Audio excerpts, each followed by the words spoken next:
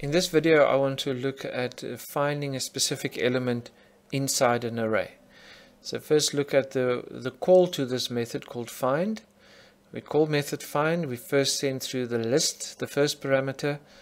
Number of elements does not need to be referenced because it does not change. We'll just simply go through the array. We won't be adding or deleting something from the array. And we say we want to find element 17.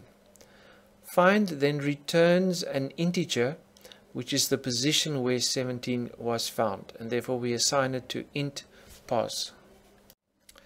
Let's revisit the parameters of the find method. First is the list. Second is number of elements, which will not be changing, so it's not a reference. And then we have the wanted parameter. It's typically the one that says we are looking for wanted inside this list. And because this is an array of integers, wanted is an int. The for loop inside this method simply says let's go from the first element to the last element. So we indicate that we will be looking right through the list.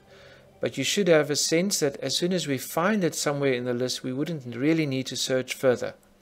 We'll discuss that in the next slide.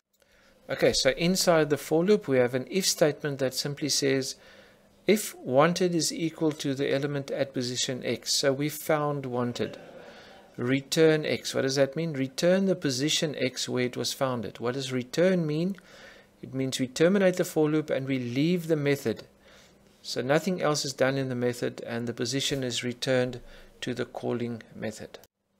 So what does the return -1 mean? First thing to notice, it's after the for loop. It's not part of the for loop. So it will only be reached if we had gone right through the for loop from the first element to the last element. Notice that we terminate the loop as soon as we find something.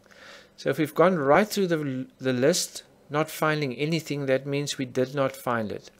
So the -1, which is obviously not a possible position, is an indication that we did not find the element in the array.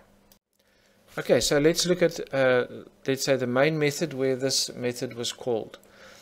The first thing we do here is we say to the user, which element do you want to find in the array? So the user enters a number and it's stored in the variable wanted. Then we call the find method and we send wanted through as a third parameter, indicating we must go and find wanted in this list. It returns an integer which is assigned to pos. Remember we said earlier that if it does not find something in the array, it will return a -1.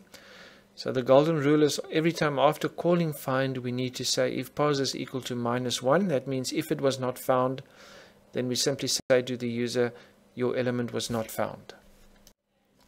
But if it was found, then we can do something with it. And in this case, we say we want to delete that element. So we call the delete element from the previous video. We send through pos where it was found, and it will delete that element which is currently at position pos.